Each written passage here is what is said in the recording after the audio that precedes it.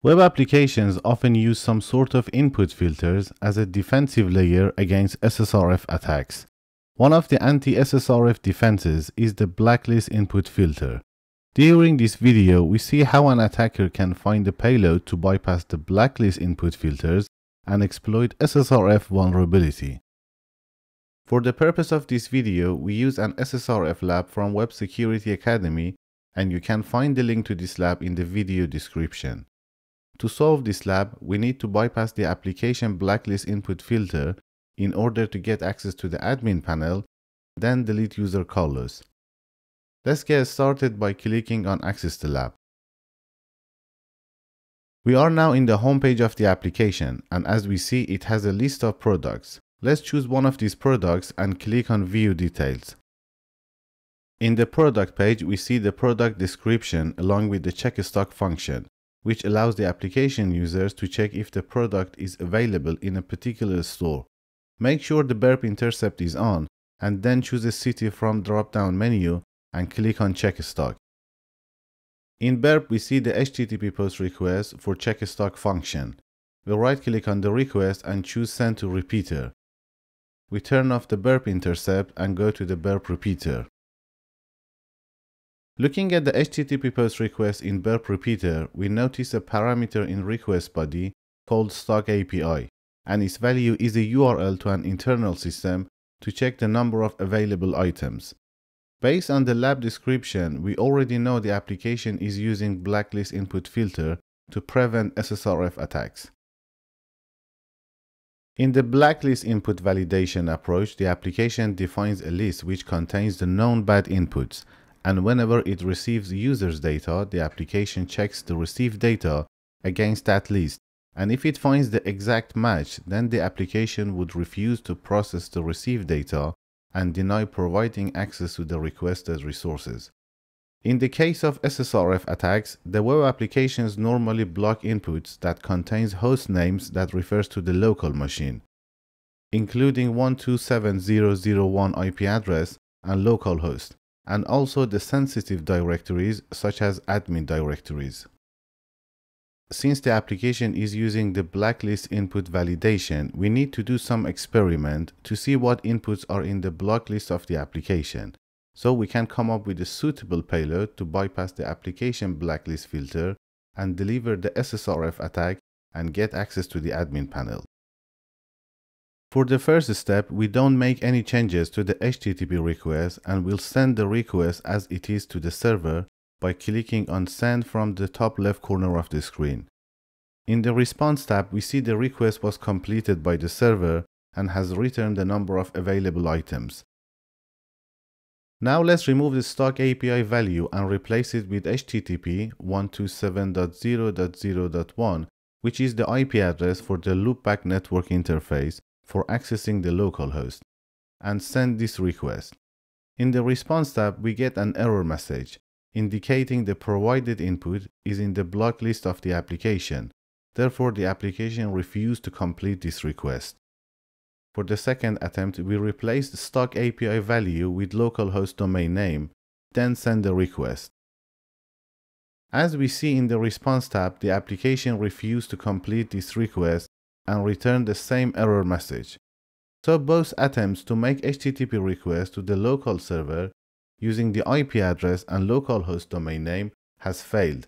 Therefore, we know both of these inputs are in the application blacklist. Now let's see what happens if we change only one letter of the localhost domain name to uppercase. I choose the first letter and change it to capital L, then send the request. This time we get 200 HTTP response code, and the application server returned the contents of homepage. By inspecting the HTML within the HTTP response, we can see the URL to the administrator panel. So we found a suitable payload to successfully bypass the application blacklist input filter by changing the case of only one letter of the localhost domain name to uppercase. For the next step, we need to access the admin panel.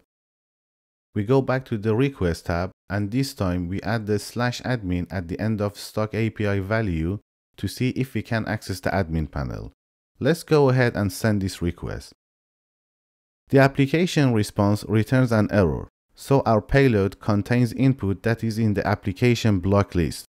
We know this is related to the admin URL input, as we have already managed to bypass the anti-SSRF defense against the hostname. So we go back to the repeater and this time change the first letter of admin URL to uppercase, then send the request. This time the application completes the request and provides access to the admin panel. By inspecting the HTML, in the HTTP response we can find the URL to delete user callers. Let's copy this URL so we can use it in the next step. Let's recap how we managed to bypass the application blacklist input filter. In the first step, we try to make an HTTP request to the application server from the loopback network interface using 127.0.0.1 IP address and the localhost domain name. And in both cases, the application returned an error message, indicating both of these host names were in the application block list. Then we changed the first letter of the host name to uppercase, and we saw the application return the content of the application homepage. For the next step, we attempt to access the admin panel, and notice that the /admin input was in the application block list. However, when we changed the first letter of the admin URL to uppercase, we saw the application return the contents of admin panel. Therefore, we were able to bypass the blacklist input filter by only changing the case of one letter to uppercase for both the hostname and the admin URL. You should know that this is not the only payload, and there are several alternative payloads that can be used to bypass the input filter in this application. Now that we have the suitable payload to access the admin panel, let's go back to the web browser. Be sure the burp intercept is on, and from the drop-down menu choose a city, then click on check stock. In burp we go to the stock API parameter value and replace it with the payload that we used to bypass the application input filter to request access to the admin panel. Then we forward the request. Looking at the bottom of the page, we see the admin panel and also the list of users. The next step is to delete user callers. Once again, choose a city from the drop-down menu and click on check stock. This time in burp we replace the stock API value with the URL to delete user callers.